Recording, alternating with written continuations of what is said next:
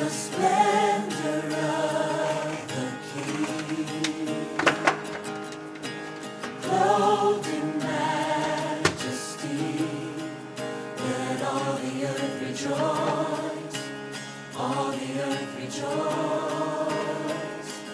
He wraps himself in light, and darkness tries to hide, and trembles at his voice, trembles at his voice.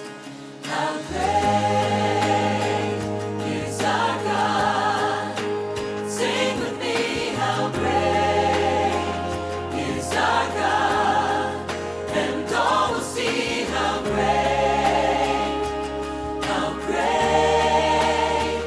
is our God.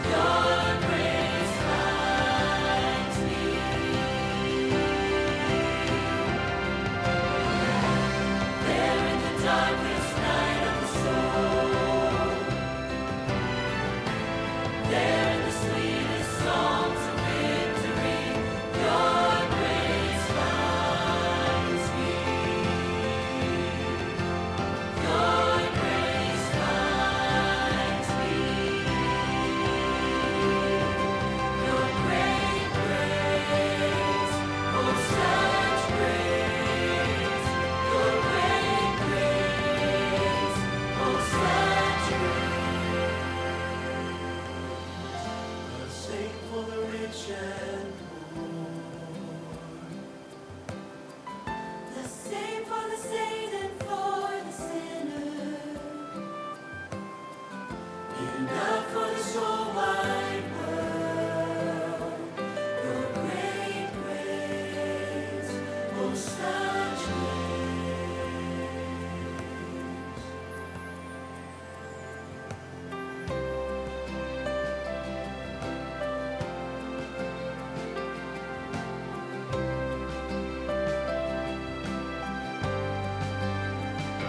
So I'm breathing in your grace and breathing out your praise. I'm breathing in your grace. Forever I'll be breathing in your grace and breathing out your praise. I'm breathing in your grace. Forever I'll be breathing in your grace and breathing out your praise. I'm breathing in your grace. Forever I'll be breathing in your grace and breathing out your praise. I'm breathing in your grace. Forever your grace finds me. Your grace finds me.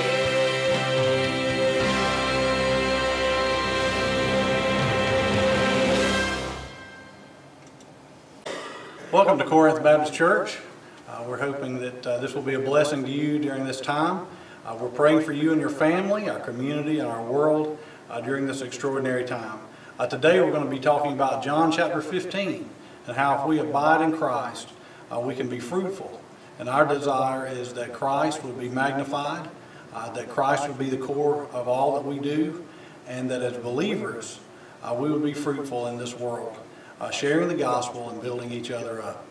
So welcome, and I hope that this will be a blessing to you today. God bless you.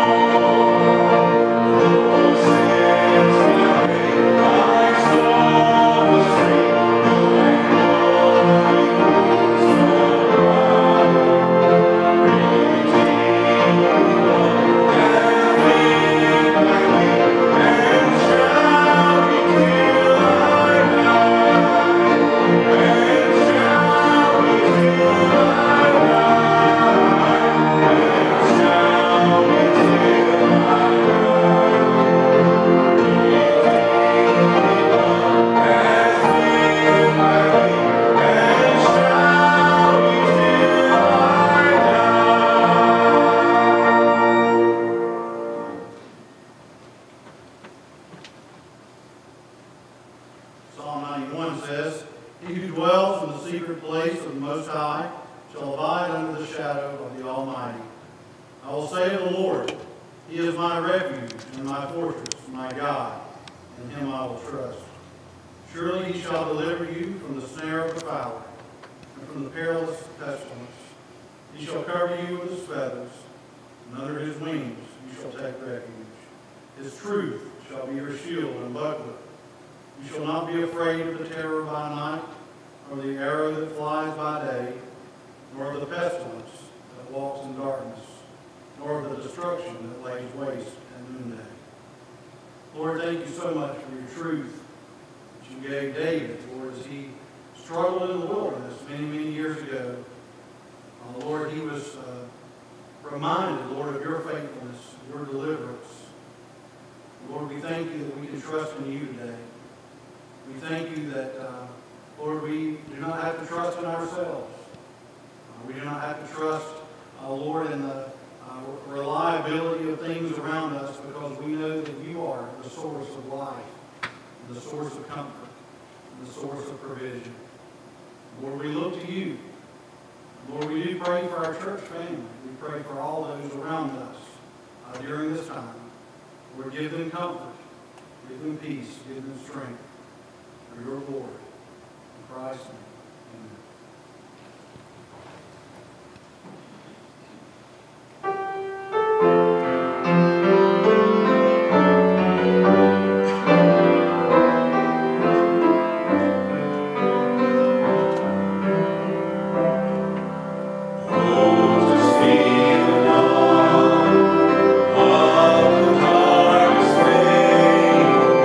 Christ on the road, now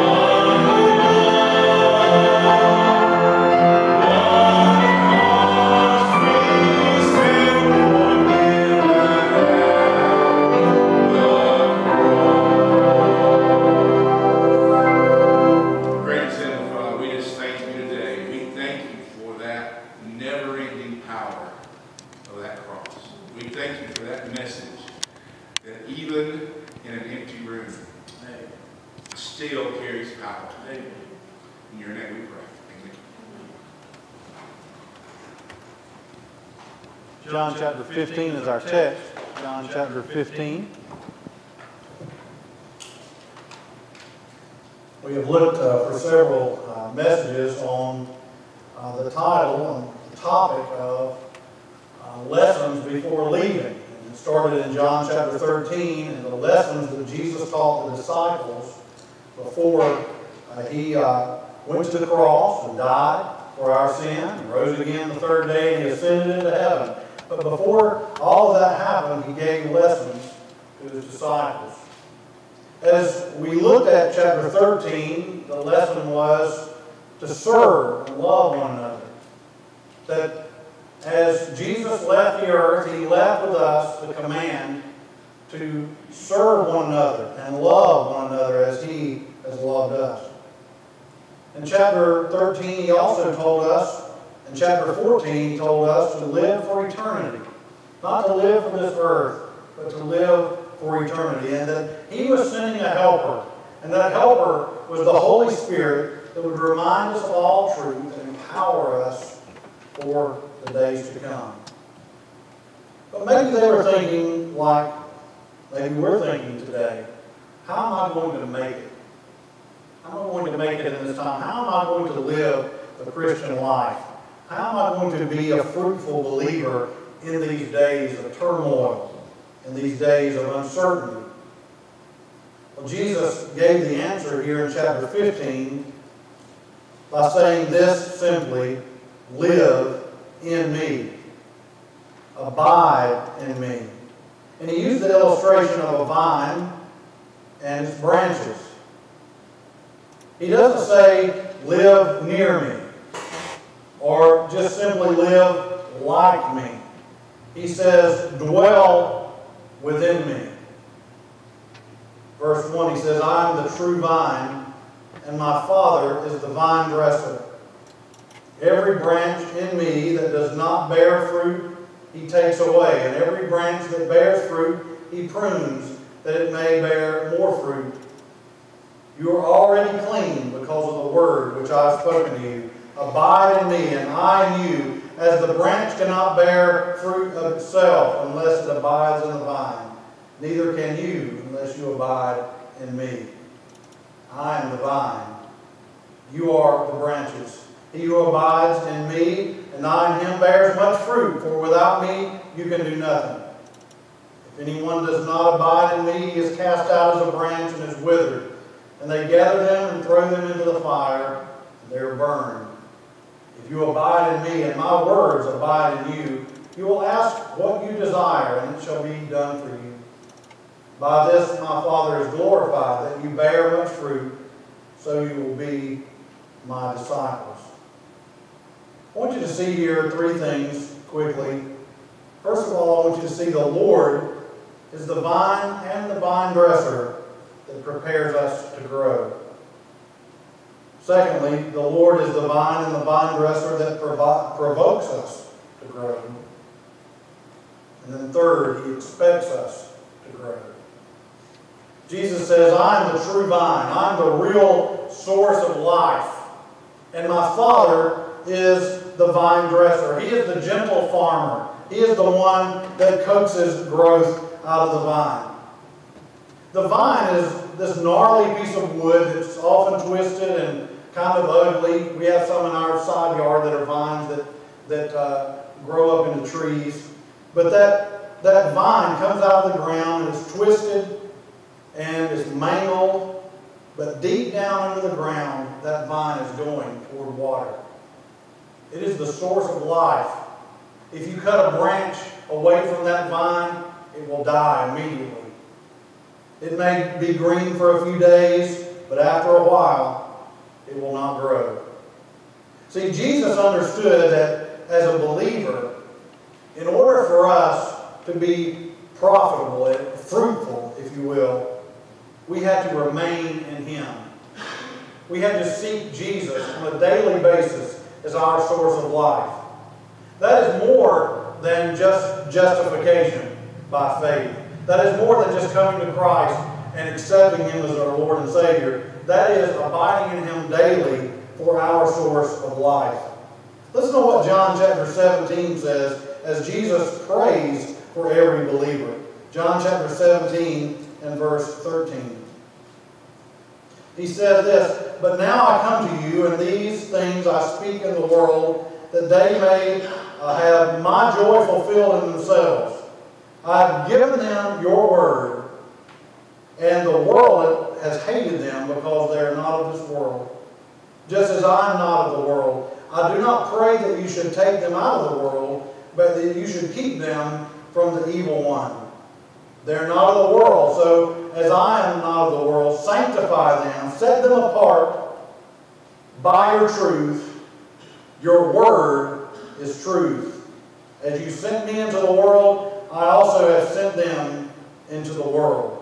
And for their sakes I sanctify myself, that they also may be sanctified by truth."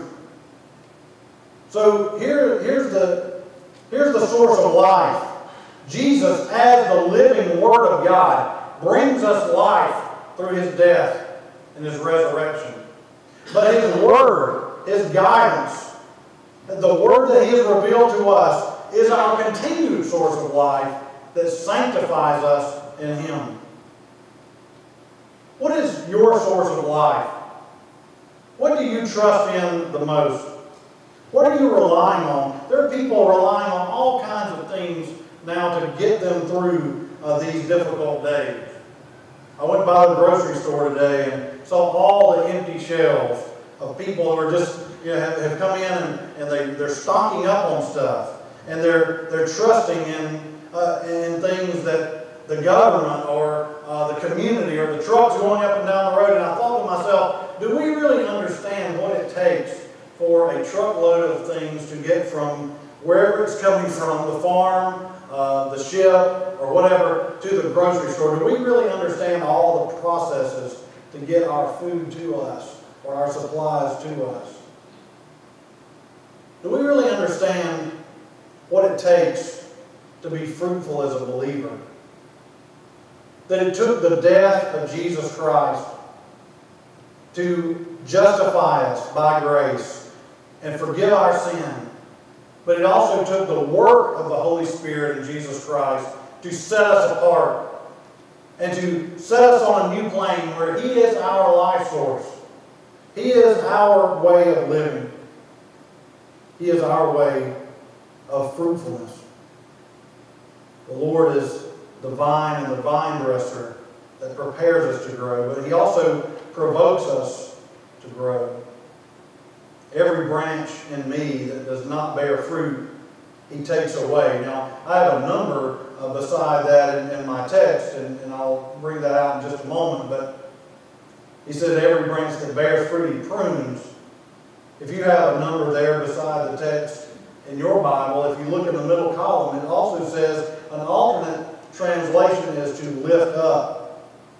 So there are two things that the vine dresser did to help a branch to bear fruit. The first danger of a branch as it grew was to grow, it falls and grows toward the ground as it gets heavier. And it gets in the mud and it holds moisture and it begins to mildew. So the vine dresser would come and lift up that branch and tie it off the ground and clean its leaves off. And because it was lifted up toward the sun, and because it was lifted up off the ground, then it would become healthy again, and it would bear fruit.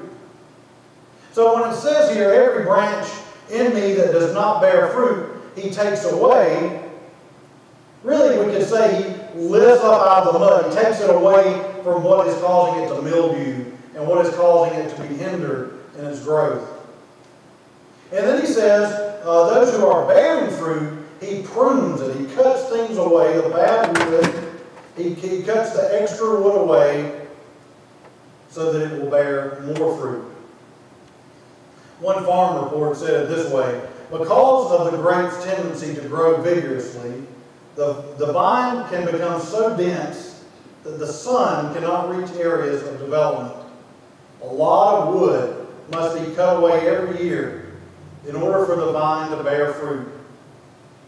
Here's the question that we must ask ourselves. What is bringing rot to our lives? What is causing us to fall toward the ground instead of being lifted toward the sun? What is causing mildew and rot in our spiritual life, so to speak? What worldliness, what sin is causing us to fall toward the ground instead of being lifted toward heaven? Secondly, what needs to be cut away from our lives? What is blocking the sun, the S-O-N, from our lives? You know, I was thinking about that yesterday as I was reading and praying. What if God is using this time to clean us and trim away the things that block the sun in our lives and in our church and in our ministries? I do not believe that God causes evil, and I do not believe God is the source of this virus. But I do know that God is powerful and that He uses everything for our good as a believer. That's a promise that we have, that He will prune us. That's a painful thing to think about it, that He will cut away things in our life that hinder us from growing, that He will clean us.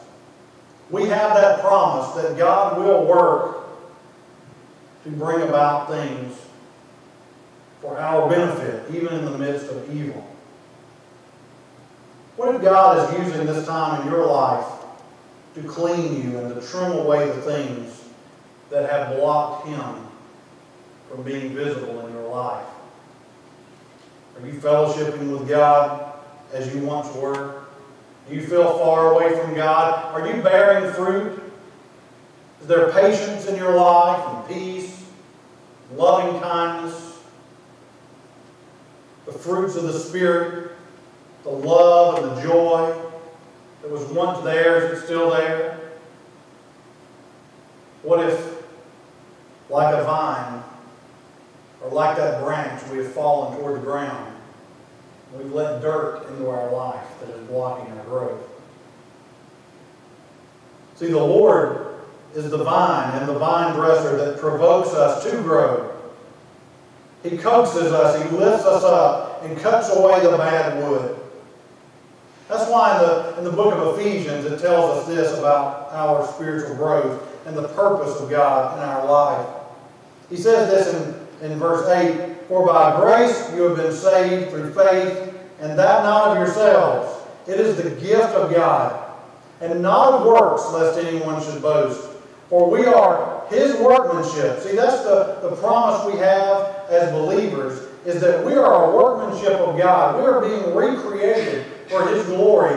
And we are created in Christ Jesus for good works, which God prepared beforehand that we should walk in them. Just like a farmer looks out across that field and across that vineyard, and he sees that things need to be done.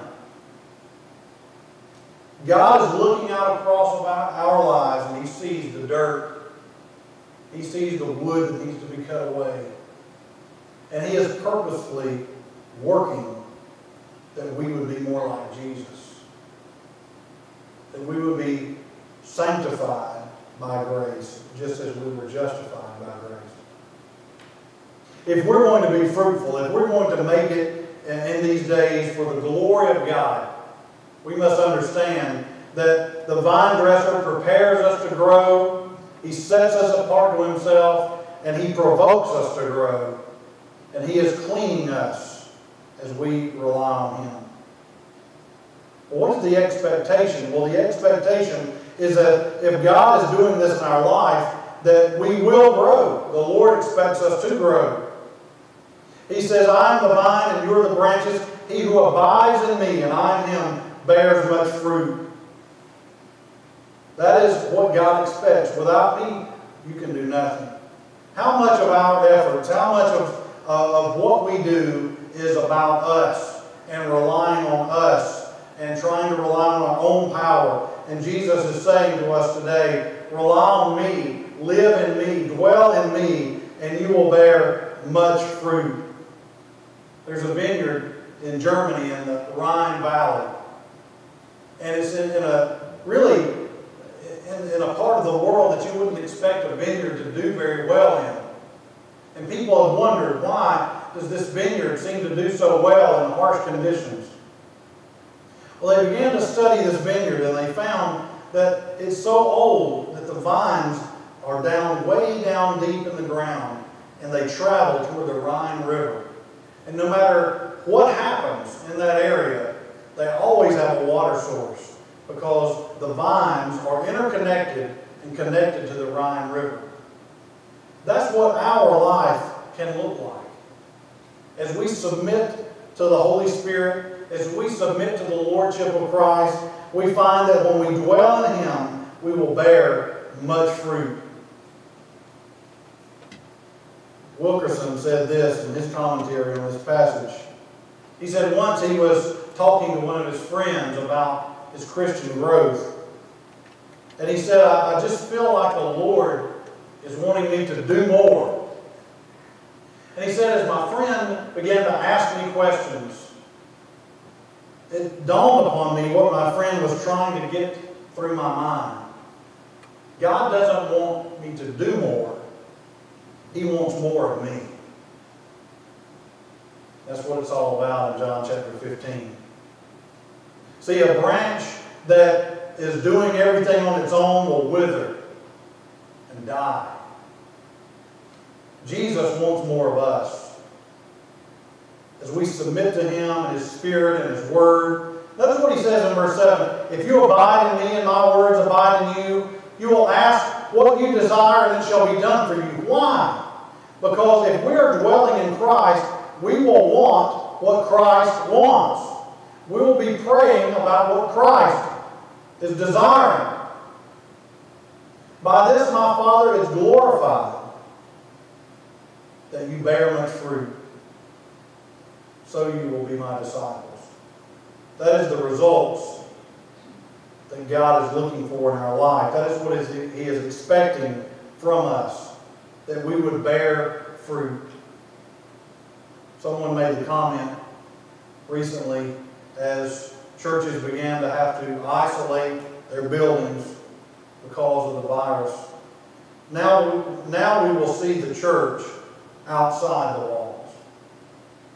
That's very true, but that's what we should be every day anyway.